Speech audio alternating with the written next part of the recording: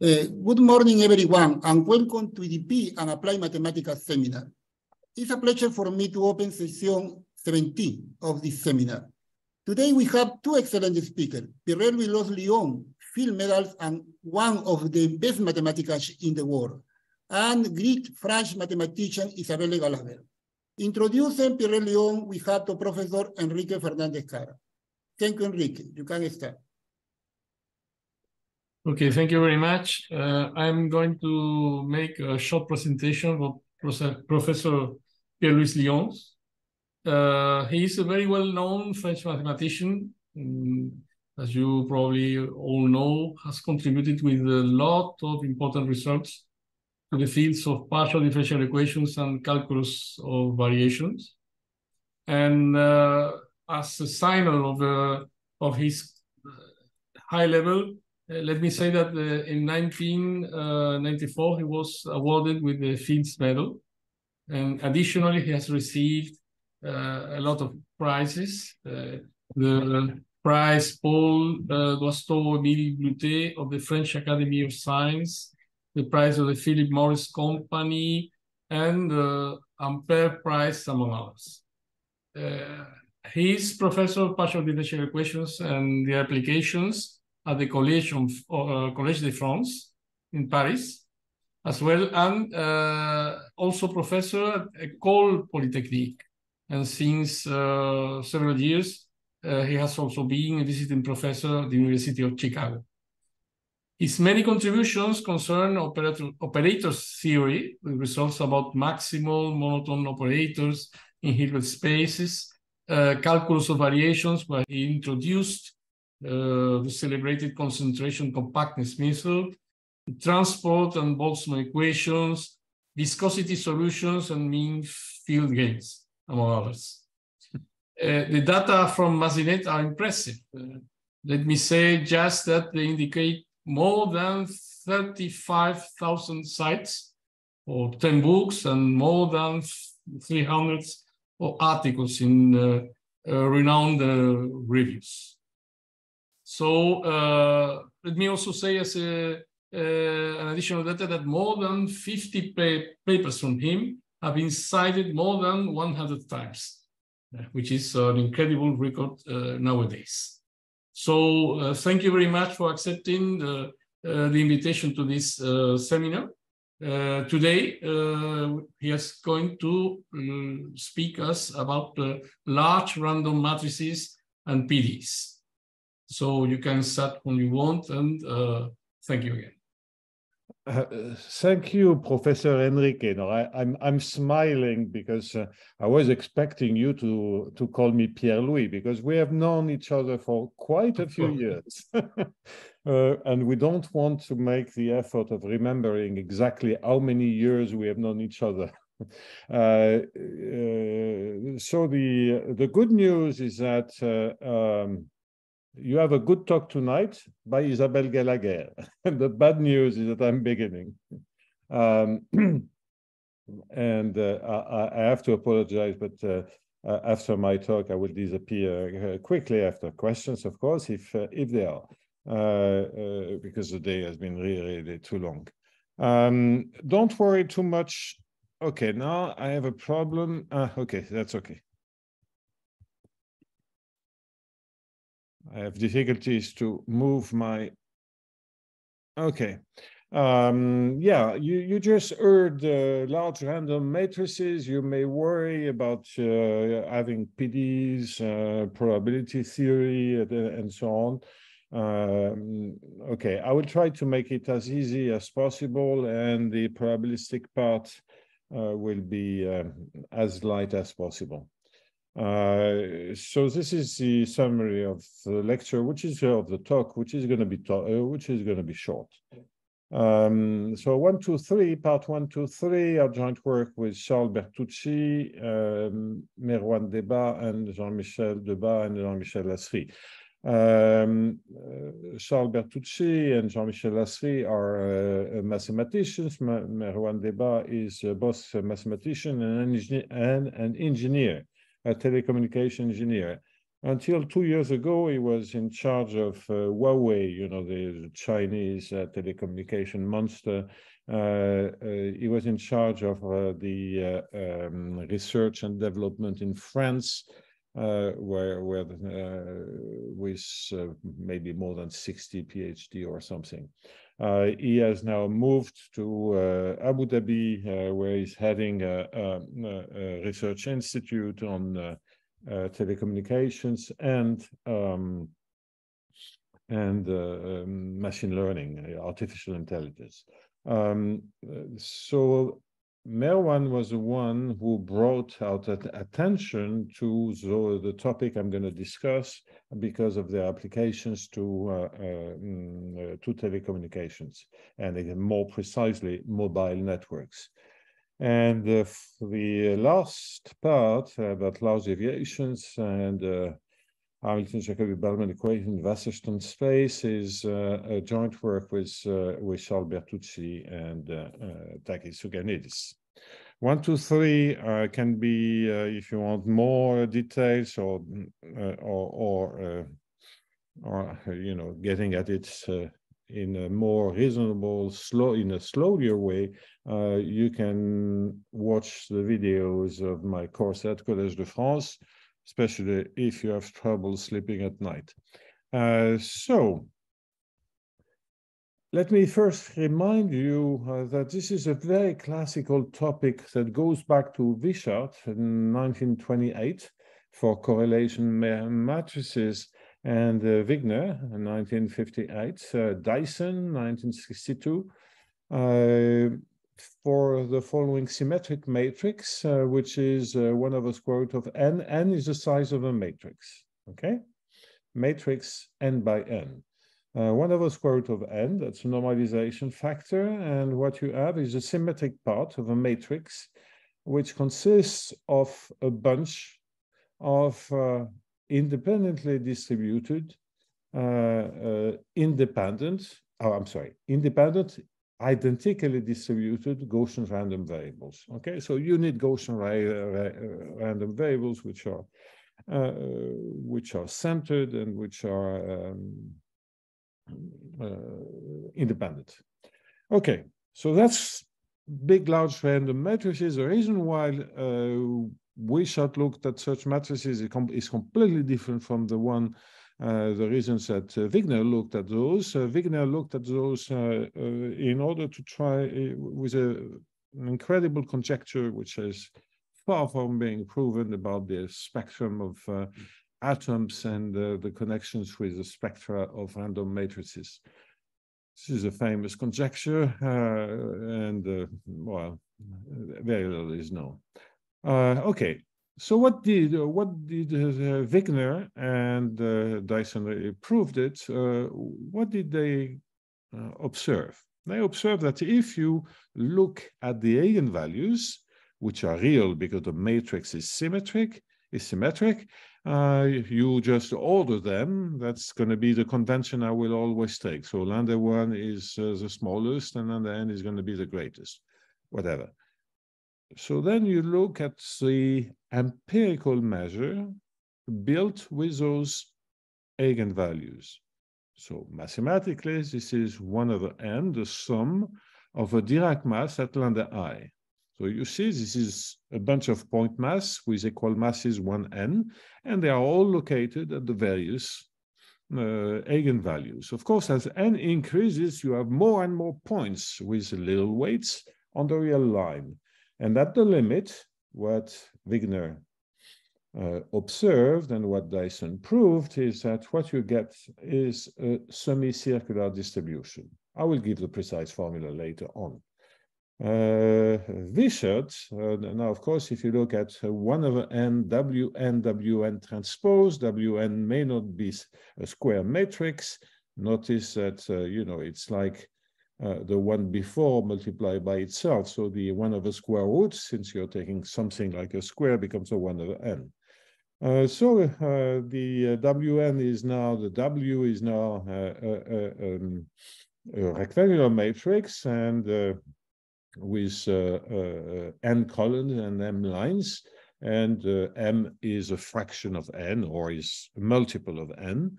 This multiple being c, which is a positive number. And what you have at the limit is a so-called Marchenko-Pastur distribution that I won't write down just to simplify notations.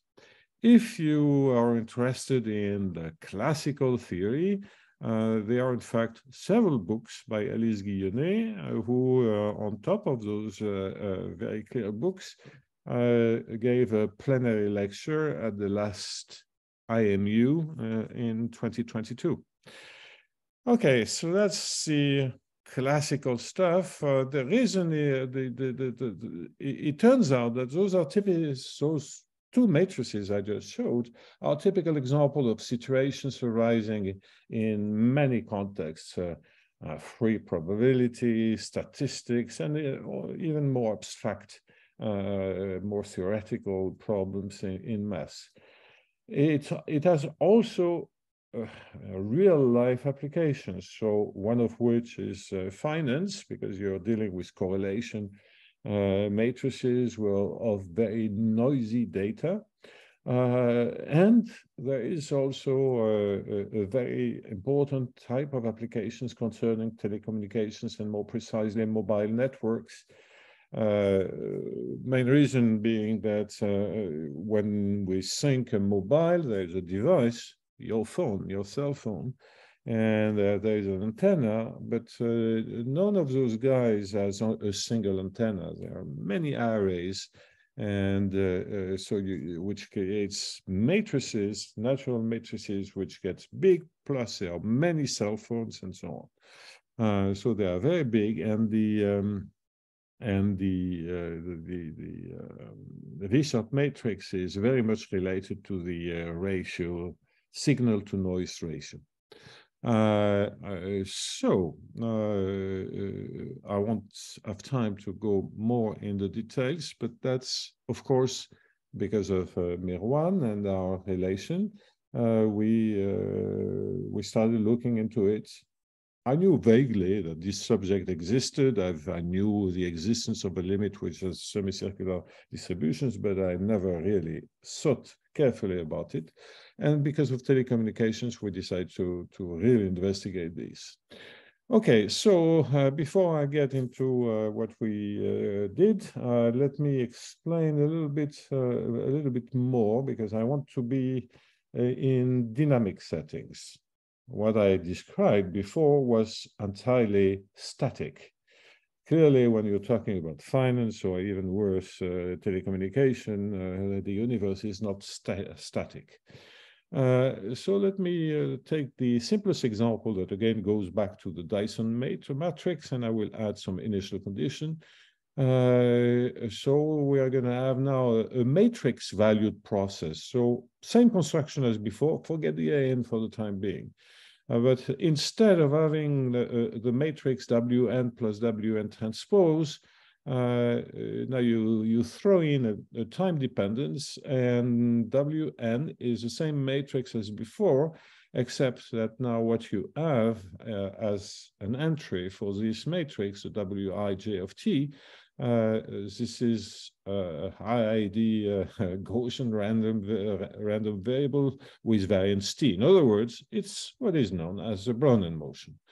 Okay, so you have this which moves with time, and so at time t equals 0, all those guys, all the Wn's are 0, and you start with a given matrix, which is AN, denoted by AN, a symmetric matrix, and you assume that indeed it has a limit spectral measure. So the spectral measure is this 1 of n, sum of Dirac masses at the eigenvalues of AN, that it goes tightly, weakly, with some control of what's going on at infinity, tightly to a probability measure M0. Okay. So what happens at time t when n goes to infinity? Okay, what Dyson observed is that up to that in low, the eigenvalues follow the following stochastic DE. So it's So there is this Brownian motion floating at the end of the equation with a 1 over square root of n in front. So it will basically disappear as n goes to infinity. So let's concentrate on the ODE part. So ignore the DBI part. And what you have is you have n particles interacting with a force which is in 1 over z. You see 1 over n, sum from j different from I, of 1 over lambda I minus lambda j. So it's a very singular force, since after all, if you look at the functions 1 over x in 1D, it's not even integrable. Okay, so a very singular interaction. And you have a similar equation for the correlation matrix, namely Wishart matrix, and it was obtained in a paper which really should have received much more attention and much more credit by Marie-France Bru, who derives the equations for in the Wishart case, and derive also the equations for the eigenvectors. Somehow this has not been ignored. People know they exist, but it has been considered as an exercise, while it was absolutely fundamental to put the theory on solid grounds. But that's unfair. Well, let me make a feminist comment. Maybe if she had been a man, people would have paid more attention. But anyway. Decidedly, I have, okay. So, okay. Formally, what you have is that if you look at time t and compute again the spectral measure, again, all the masses located at the eigenvalues that now depend on time, and the I of t, this goes to some probability measure m that solve the following equation. This is, you know, if you're used to endpoint dynamics and limit, which are really Vlasov limits, that's the usual suspect for the limit. dm over dt plus d over dx, which corresponds to the 1 over lambda I minus lambda j, the I minus j structure. And what you recognize is, of course, this is being multiplied by m because you're following the, you're transporting this this measure, and the interaction is there. So it's a total interaction, namely the integral of 1 over x minus y, m of y. Except that this makes no sense. It's formal, and what you really should have in mind if you want to use distribution language, it's so-called principal value of 1 over x convoluted with m, or you just ignore a small interval around x, a small symmetric interval around x on the integral, and take the limits. But anyway, that's more or less the definition of the principal value. Okay. So formal analysis, you get this singular Vlasov equation.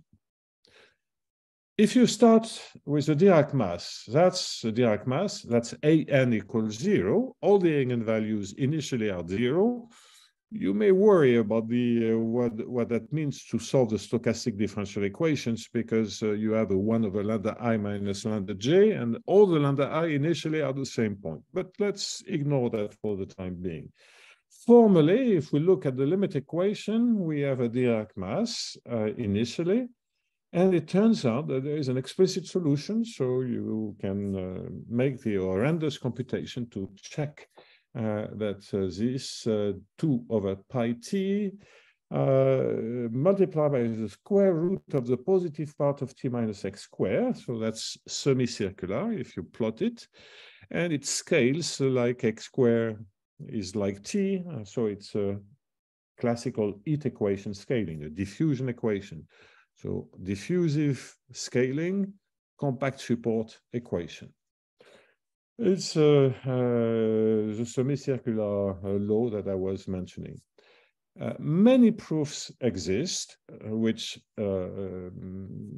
make the above formal considerations rigorous, and they are all more or less explicit, using moment methods, Fourier analysis, whatever, combinatorics, and so on. And there is one exception, which is the most recent part, which is using a gradient flow techniques. I won't have time to explain that, which it's just a reflection of the fact that you have an n-body, forget the noise, you have n-body Hamiltonian system, so having a gradient flow is completely natural. It's a gradient of something. However, none of the existing proofs carry over to general or nonlinear models, and I wrote one multiplicative and one additive cases of a nonlinear equation. So this is the Dyson equation, the D equation, is often called the free probability heat equation.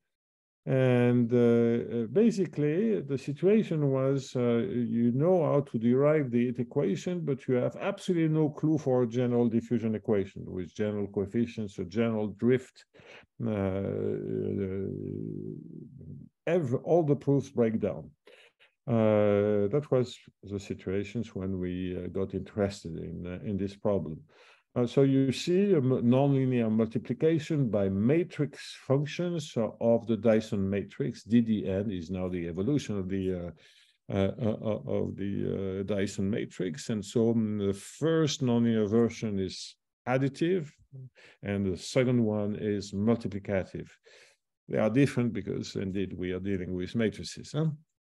You can combine and so on, and both contain also a deterministic drift like a force, B of xn dt. Okay, so not only the limit proofs breakdowns, but the uniqueness proofs, understanding the uniqueness proofs for the Dyson equations break down. Since what you will find in the literature are proofs which are based on Fourier analysis, it turns out that Fourier works pretty well for Dyson, for pure Dyson, but also moments techniques and so on. Completely explicit, and of course this completely breaks down when you start even adding a drift term, just a drift. It's like, you know, knowing everything about the equation, and you add a first order drift term, and you don't know anything anymore. Okay, fortunately, and that's why I'm talking about that tonight, a general approach is possible, and that's what I'm going to try to explain. So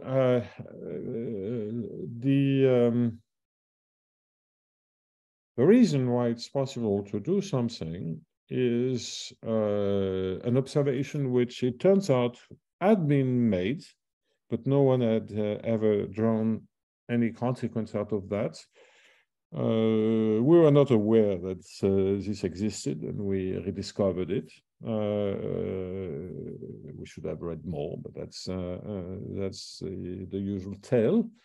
Anyway, this observation is based upon the a notion of comparison between two symmetric matrices, where you know that you have the usual partial order relationship between two symmetric matrices, where you compare everywhere their quadratic form.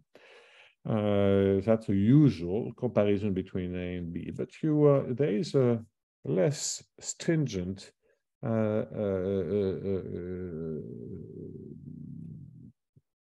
inequality given by what we call spectral domination. So we say that A is spectrally dominated by B if the highest eigenvalues, remember that we order them in an increasing manner, if the highest eigenvalue of A is smaller than the highest eigenvalue of B, which is in fact equivalent, trivial justification, to say that M of A which is the empirical measure. Again, the point masses at lambda A is stochastically dominated by M of B.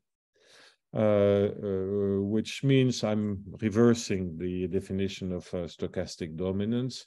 What stochastic dominance is for one-dimensional probability is a comparison of the cumulative distribution function. So fa of x is that integral. You take all the mass all the way to x included. I always want my increasing functions to be right continuous with left limits. And fa of x is then greater than fb of x. It's equivalent, okay?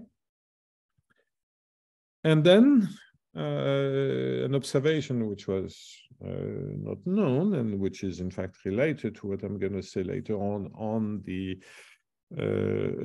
spectral dominance is the fact that if M solves D, the Dyson equation, and you look at the cumulative distribution function, of course, you have the equation, which is the last line, which involves f and, sorry. Okay, so it turns out that the equation that you obtain, since your m is df over dx, there is a misprint there. What you have is, so more or less, it was 1 over x convoluted with m. M is now df over dx. You integrate by parts, and you have 1 over x squared convoluted with f, with the right sign. Okay, 1 over x squared is even worse than 1 over x, and in distribution theory, what I just said is valid, provided you take the finite parts. Or in other words, you build the following integral, which is the integral of f of x minus f of y x minus y squared dy. Think f smooth, so you expand around x, and the first order term, which is f prime of x minus y, vanishes by symmetry. So that's why this integral is almost well defined. And you recognize there that what you have is the square root of minus d2 over dx squared, the one-dimensional Laplacian, minus Laplacian, okay? So not only it's a positive operator, but it is an operator which has maximum principle that I will denote by A0. So you have this following equation on the cumulative distribution function, df over dt plus df over dx multiplied by a0f equals 0. Okay, quite nonlinear, quadratic nonlinearity. A0 in terms of singularity is like one derivative, square root of two derivatives. That's one derivative. Except it's not exactly one derivative, and many difficulties arise from that fact. So df over dt plus df over dx a0f equals 0, and of course you know that df over dx is non-negative. If you don't want to be here to be stuck with non-negative with increasing function, clearly you won't change anything by changing df over dx into df of dx plus.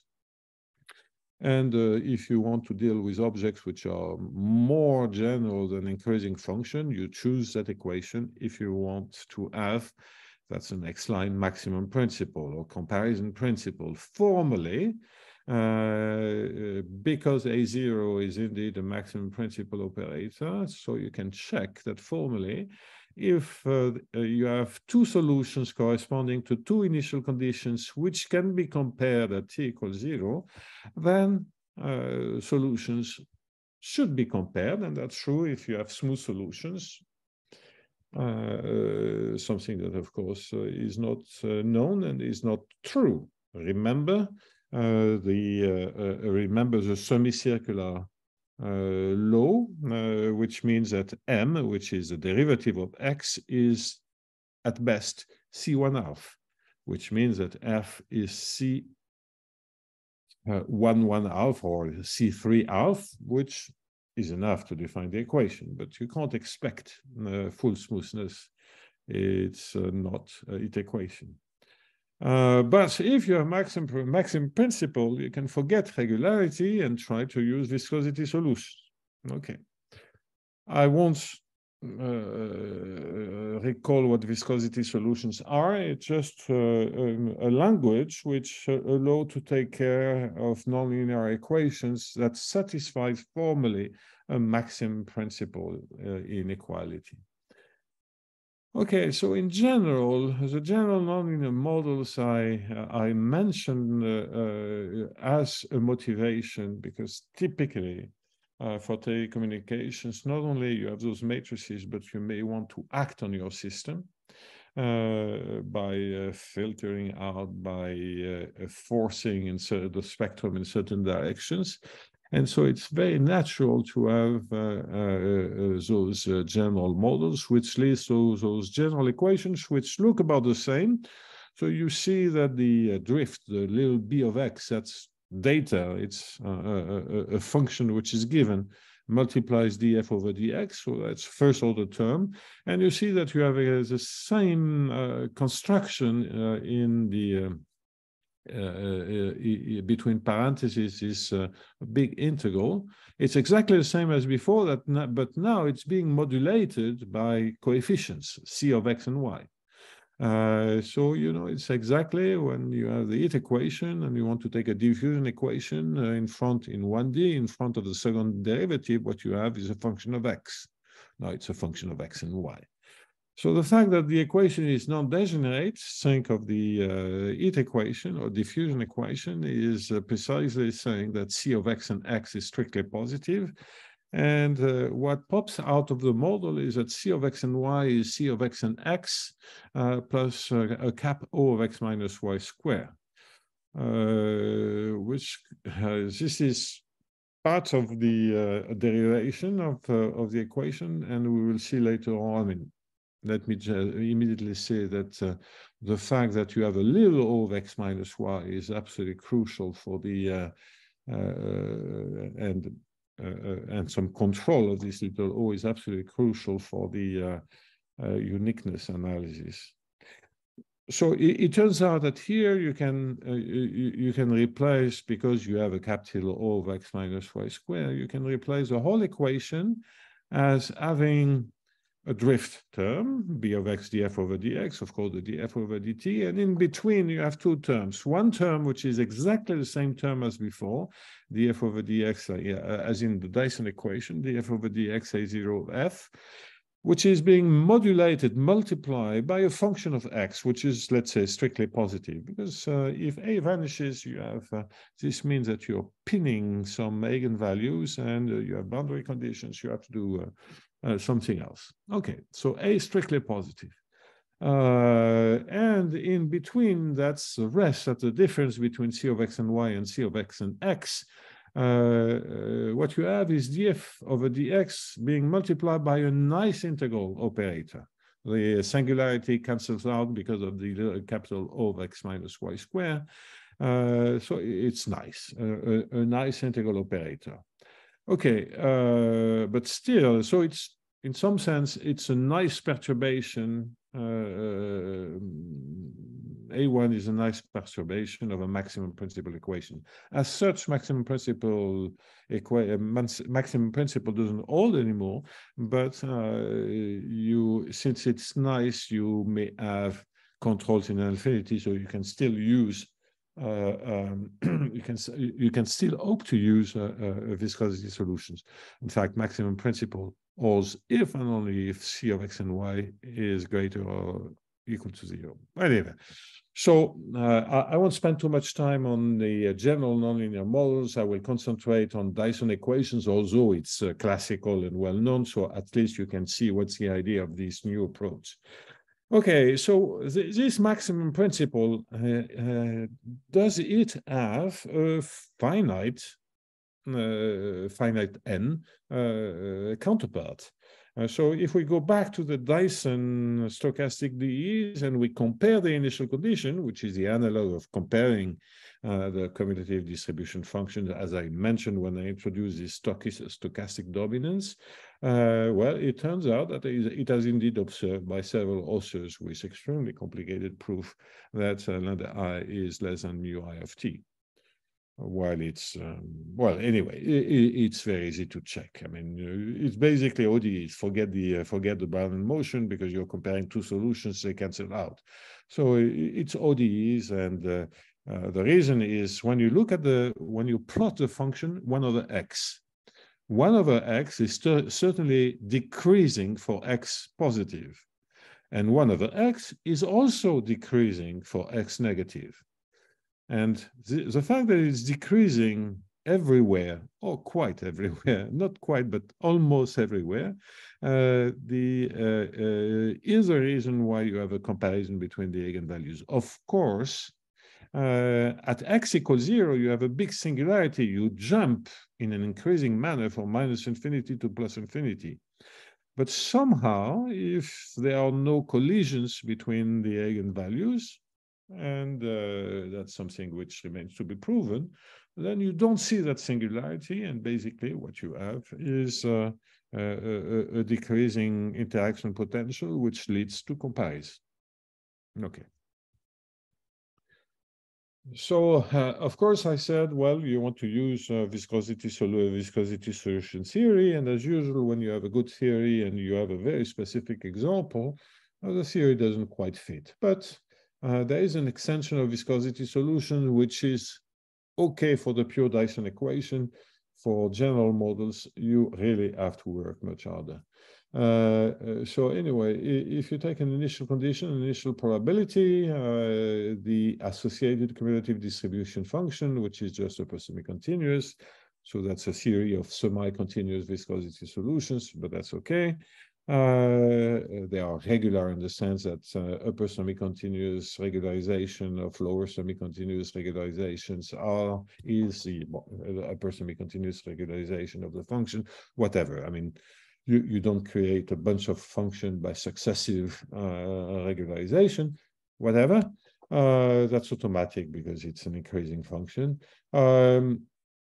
Okay, you have a comparison principle. You have a unique solution, as I just said, with a comparison principle, which is continuous if the initial condition is continuous, which is Lipschitz if the initial condition is Lipschitz. Lipschitz means the probability density is a spectral measure bounded, okay? It's at that level. So bounded spectral measures do propagate. The last fact is a regularizing effect. If you start with a bounded probability measure, namely you have a Lipschitz initial condition, if you start with an arbitrary probability measure, it becomes bounded immediately for T positive. It's a regularizing effect. Of course, we saw that in the part of the case of the Dirac mass and the semicircular laws. In fact, it got even better. It got C1/2. This is not something we know. As n goes to infinity, of course, you do have the convergence. Okay, so in fact, it turns out it's a contraction for all Wasserstein distances. Something I'm not going to describe here. Let me just say that this is it was already also shown with a very complicated proof. While there is a 3 lines proof using, in some sense, an analog of the Crandall-Tartar lemma adapted to Wasserstein metrics. That's one way to prove what happens with the Wasserstein distance, which is very efficient. Okay, a nice lemma about increasing operators, which was used quite a lot in numerical analysis for error estimates for monotone schemes. Okay, contraction for all Wasserstein distances. Similar results for V-shot and for general nonlinear models. For the drift, you just need, you don't even need the drift to be continuous. It just has to be semi-Lipschitz. The limit as n goes to infinity is straightforward. In fact, formally, you should expect to have viscosity solution theory work, and you have some kind of comparison principle at the finite n, and you have a maximum principle equation. So viscosity solution theory tells you that you should expect the convergence, and you have the strategy of proof immediately. But here, there is this singularity at x equals 0, which means that you have to make some technical work around x, and that's something that can be done and not very difficult. But the strategy of proof, if you know this viscosity solution theory, is transparent. It turns out that the general case is not even covered by standard argument for viscosity solution, Labarre-Lambert. That's probably the best reference in terms of for integral differential operators. And in fact, new arguments are needed, which can be used to make a complete theory of germ diffusion processes and viscosity solution for integral differential operators, so linear ones without the df over dx in front. But even that with stronger singularities situation was not clarified, and I believe it is now. A conjecture, a regularity conjecture. I believe that the probability of spectral measure, the m df over dx, is indeed regularized to become C1R for positive time. And in some sense, the regularity of semicircular law is generic. That's the regularity one should expect at positive time. This is not simple. Not simple because you have a degenerate equation outside the support. So inside the support, you may envision some regularity taking place, although you would need some control of m, and the equation is non-local. But what happens near the boundary of the support is quite complicated. So we expect it to be true. That's a difficult but very, very, very nice open problem. Okay. This covers more or less what I wanted to say. And again, if you really want to have more details, look at the videos. Let me now say just a few words about large deviations and control problem. Okay. In fact, I don't care about large deviations. Okay, so this is a natural theoretical question when you have a limit such as the one I just discussed, when n goes to infinity, which is in some sense akin to the law of large numbers. It's in fact related to the law of large numbers. Large deviation, central limit theory. We didn't even look at the central limit theory, and in fact, I don't think anyone did. Maybe Alice. Large deviations. There were partial results by Alice Guillonnet and Omar Zeytouni in a monster paper. It's a monster. In fact, it's so monstrous that they forgot to write some assumptions they need in order to make the proofs valid. But this was corrected by Alice Guillonnet in a very nice lecture notes where she completed the proof and slightly extended them. Okay. So basically what you have is an n-body stochastic differential equation that you can translate in an n-body like Fokker-Planck equation, use a standard log transform, and what you expect is that all this large deviation business is going to be governed by the following optimal control problem, where you want to optimize trajectories that go from a given measure m naught, your initial condition, and the target condition at time 1, which is denoted by m1. Okay, so this is very much like optimal transport. So it's the same payoff that define the two Wasserstein distance. So it's the integral in time of the integral in x of m alpha square, where m and alpha are related by the Dyson equation, except that now you have on top of that a force that's exactly like the b of x before. And so it's the alpha. So you're controlling the Dyson equation by the force, by the b of x. So now it's a general control, and you minimize these two guys. In fact, that's what I'm really interested, not large deviations, because I am interested in controlling systems which are being governed by large random matrices. And this is a typical control problem. So the integral of m alpha square is more or less the energy. So it's very, very natural to look at this control problem. And it turns out, the cherry on the cake, that this is also the distance-like function which governs large deviations, at least formally.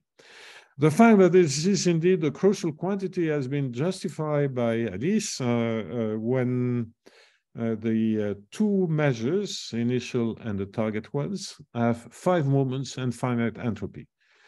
And believe me, the proofs are indeed very complicated. Dozens and dozens of pages of probabilistic estimates. And they also need to have finite entropy, which is this guide. It's a double integral in x and y. Okay. I remember when I started looking at that, I talked a little bit with Gérard Benarous, an old friend, and who is a famous probabilist and has been one of the pioneers of large random matrices. And he told me, well, maybe with your techniques, you can prove large deviations. Right? And then I had to remind him that, well, in fact, Alice, his former student, had already proven that. But he told me, no, but there are conditions and so on. Okay, so indeed, it took us a few years, but we were able to do it. And I just want to show you the point.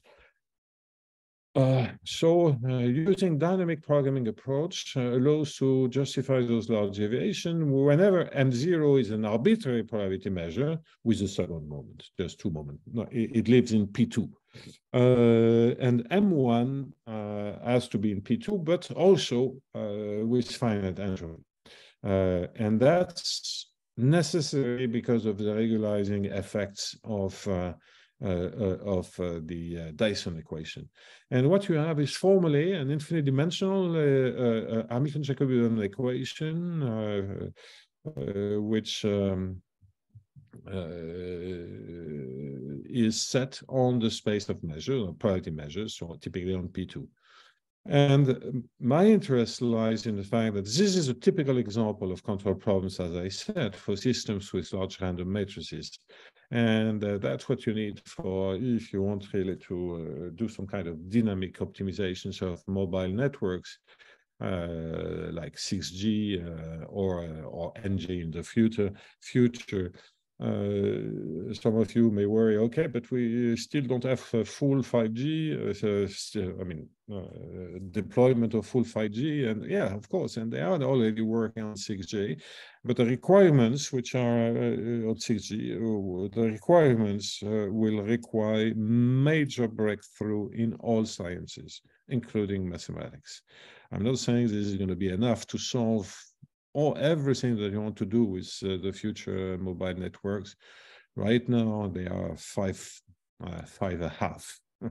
Okay, so this equation is complemented with an initial condition, which is either for many control problems just a given continuous function, or a singular function which takes a value 0 at M1, the target, and plus infinity elsewhere. You're forcing the constraint through that singular initial condition. Of course, when you're interested in control problems, the bracket is the crucial quantity, but the dV over dm square, like, you know, square of some crazy gradient, is being replaced by more complicated Hamiltonians, more general Hamiltonians that, of course, are related to the model the control model you're interested in.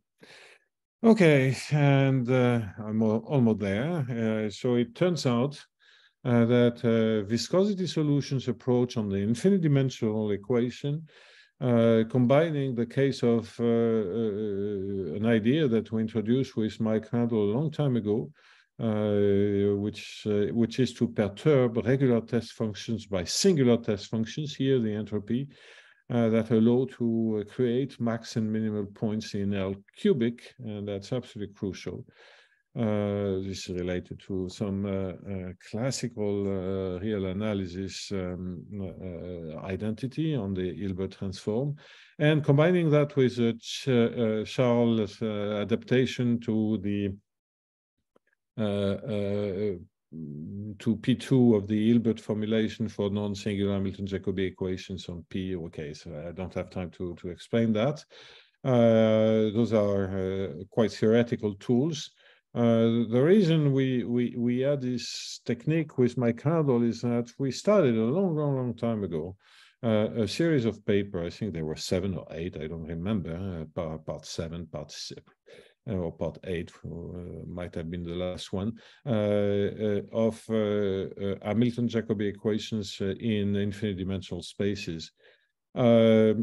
We had no clue, except optimal control of PDE. We had no clue, no real clue why we wanted to do it.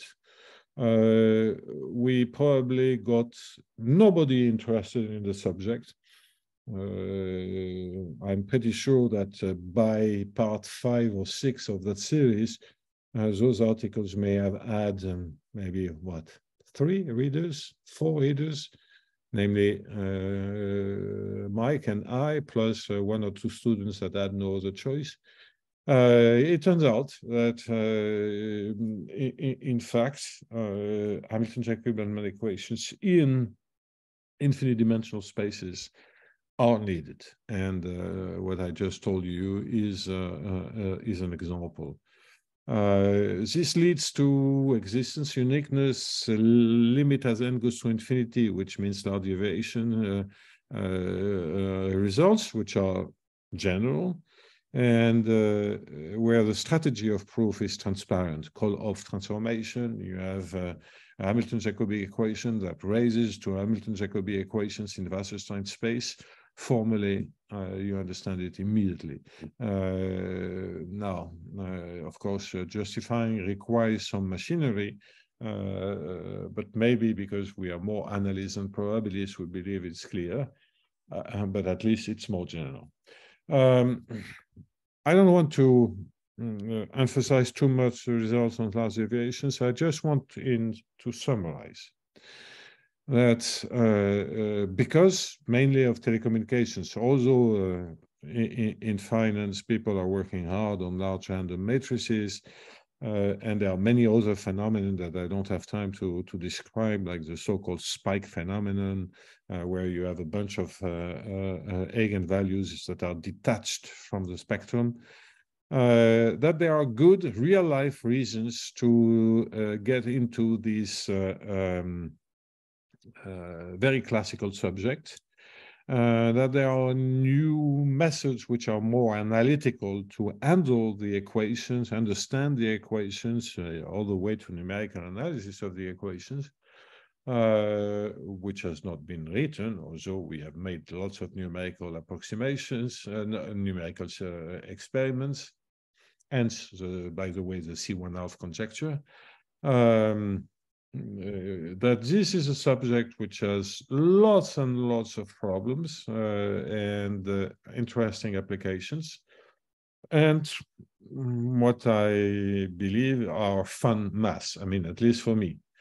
I'm sorry I went a little bit too quickly, but that's what happens when I'm tired, and I'm more than tired. I'm completely exhausted. I want to thank the organizer and my old friend Enrique for the invitations. Maybe you regret now of inviting me after the talk, but it was a real pleasure to do it. And without having to travel 10,000 kilometers and wasting a lot of precious atmosphere. Thank you very, very much. And I'm done. Thank you very much. Merci beaucoup, Pierre-Louis. Thank you very much for your talk, for your very interesting talk. And now, if you want, we have some time for a question. You can write your question in the chat, or you can indicate me, and we'll give you the possibility to speak.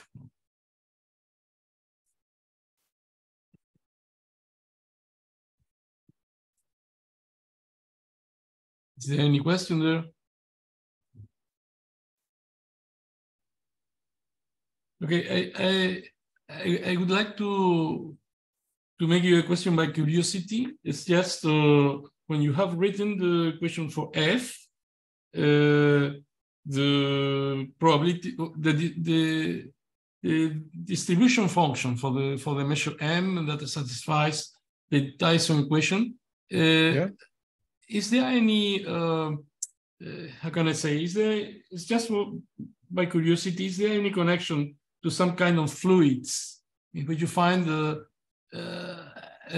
velocity which is depending of, it reminds me something like the geostrophic fluids or something like this. Yeah, okay, so it's a good question.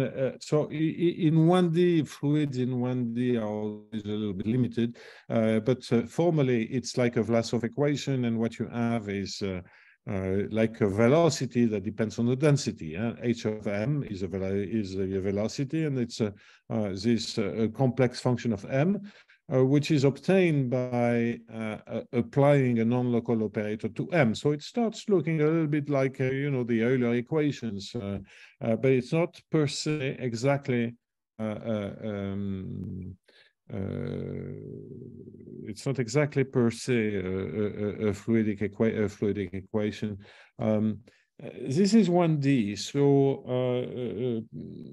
it turns out that there are no analogs of that theory in 2D. People believe that there were a certain interaction question in 2D that would correspond to something about random matrices. It turns out it's wrong. Although the interaction, it's having some kind of Coulombic interaction in 2D, and it turns out that this is really very, very close to the Euler equation in 2D. So I don't think it fits in, well, one never knows, but I've never encountered this type of equation with Hilbert transform like objects in fluid models, but it's very close, and clearly some ideas. So in 1D, this is really Vlasov equations, and clearly there are ideas of stemming from Vlasov equation that are there. And if you want to think of numerical approximations, you're gonna have to modify particle methods for those nonlinear equations. So in fact, there is something interesting to do, which would be a full numeric analysis of particle methods or other methods. What about Fourier techniques? Curious. We have just made numerical simulations by particle-like methods. Some of you, but that's the usual game with particle methods. We start with particles, get a continuous equation, and we discretize back to particles. And Enrique, of course, knows this game, but I want to make sure that all the young people in the audience are aware that there is no contradiction, because we start with particles with mass 1/n, you get a continuous equation, and what you create are not the same particles. They are like macro particles, which are much more adapted to the solutions. Okay, so that would be natural. I don't want to do that. My courses won't do it, but this is typically doing a good numerical analysis of the Dyson equation. That would be something useful, and where, you know, young people or not so young people would get interested in a new subject. So that's another recommendation. That's easier than the conjecture C1.5. Okay. Yes, I was, in fact, I was thinking of it.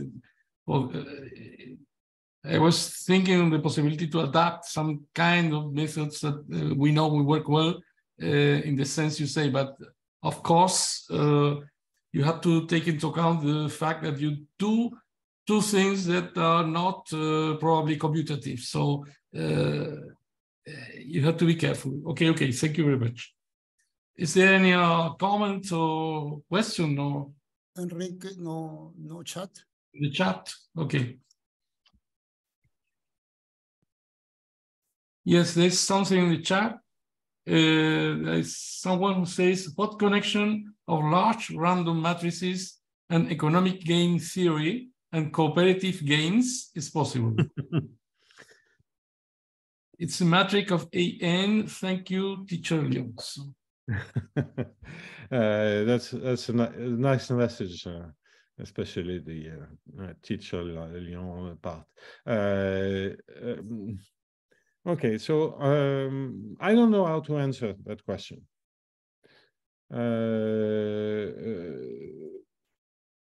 I suspect the only thing I know is that there are connections with finance, as I said, about correlations. But it may be that there are also connections in. It may be that there are also connections with game theory and economics. I'm not aware of any, but it makes sense. Because in many situations where you have lots of data, lots of agents and so on, you have lots of independence, then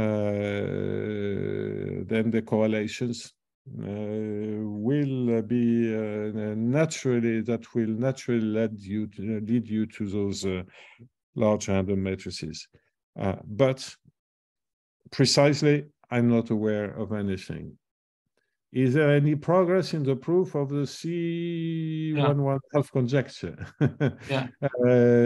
No. And in fact, I have very little evidence. It's an excellent question, but I have very little evidence that this is true. Okay, numerically.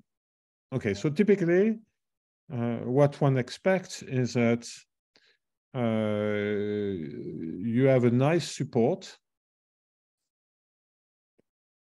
Why nice? Because after all, you are in 1D, okay? And so the things can go wrong is when the support tends to increase.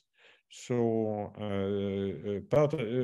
what you would have to investigate is that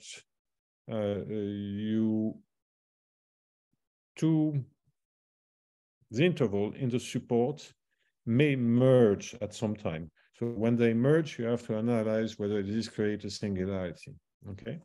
And they have a tendency to grow, so you won't have three supports merging. So what happens when they merge? We have no clue. In the interval, so if you assume if you know that they are continuous, then they are infinity inside the support. It's natural, not easy, but natural. There are some technical difficulty. So there are, I think, two directions, two major steps. One would be to prove continuity, because that's a threshold regularity. Once you have continuity, yeah, then you may start to work. Continuity, and we have an infinity. So how to prove continuity, I don't know. And I'm sure it's true, but I have absolutely no clue about the proof. I tried to do scaling and scaling arguments and so on. I didn't go anywhere. Okay. And then the next question is the analysis of what takes place near the boundary, near the boundary of the support. Like this semicircle going up at those boundary intervals, and then there is a merging of two parts of the support. Okay, so that might be just the wrong proof. Maybe there is one way to prove directly the full regularity. But if we want to understand really what's going on in such equations, we need answers to the various steps I mentioned. So as you saw, I have more questions than progress, or I really don't know. And we have tried.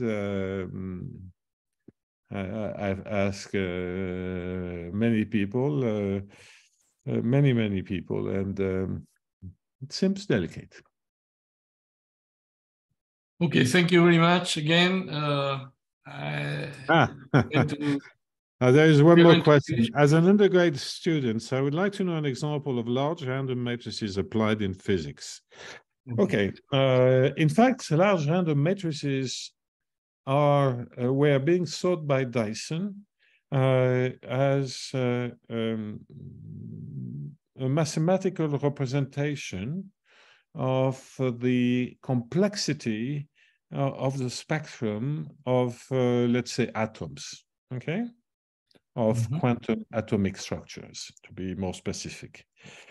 And he made a conjecture that somehow a great part of the spectrum would behave exactly as a spectrum of large random matrices. So in some sense, it was not saying that there is a large random matrix in quantum mechanics, but that large random matrices are a good substitute to understand a very difficult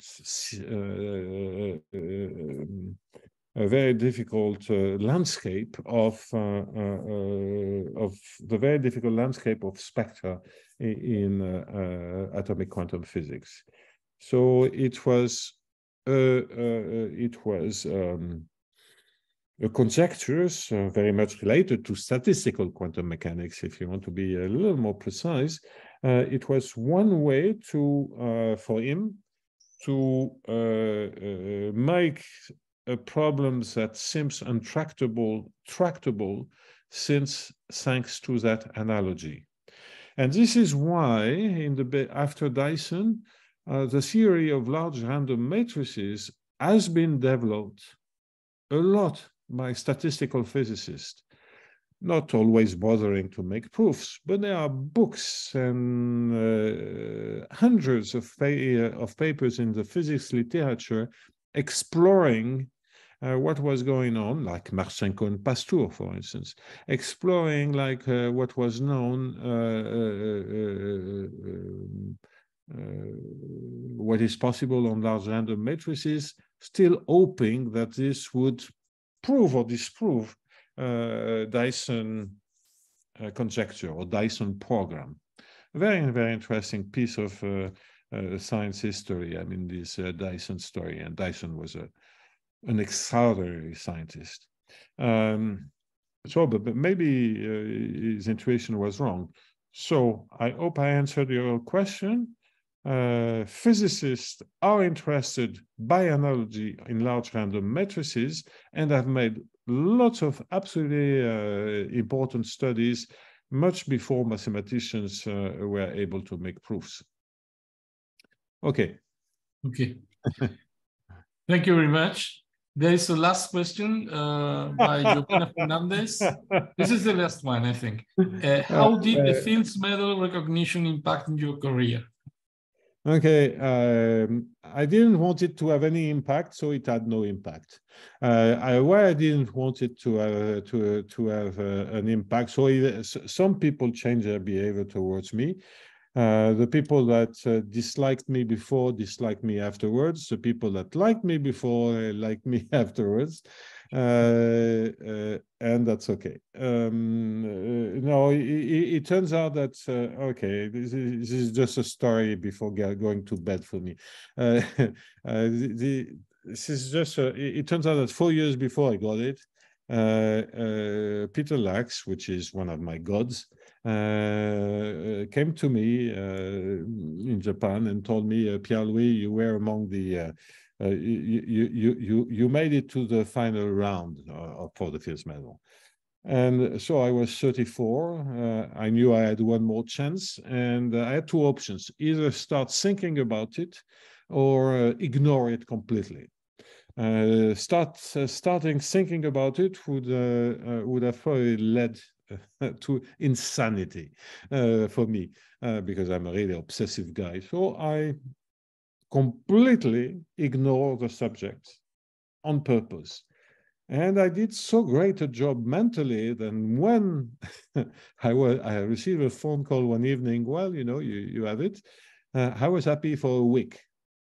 And then, you know, all this mental conditioning destroyed any you know, extreme feeling of happiness. So this is why this didn't change anything. And I continued to work exactly as I used to work, not in terms of quality, but in terms of activity, which is working with others. It's so much more fun to work with other mathematicians than working by yourself alone. It was fun. So maybe some people didn't look at me in the same way, but that's their problem, not mine. Whatever happens in your life, bad and good, you know, I'm old enough so I can make statements like that. Whatever happens to you in your professional life, good and or bad, just keep on working and try to ignore it as much as you can. Math is more fun than all this mess. That's it. Okay, thank you very much again, and we are going to stop now. Thank you, and let's turn to bye-bye. Bye-bye, and I don't know if Isabelle is already here, but I want to apologize to her and to you that I can't stay for the second lecture, and I'm sure that knowing her and having lots of respect and esteem for her, you're gonna listen to a very good talk soon. Good night. Bye-bye. Bye-bye. Thank you a lot, Good night. No. Good afternoon for you. Pierre-Louis Lions, for Bye-bye. an amazing talk. Bye-bye.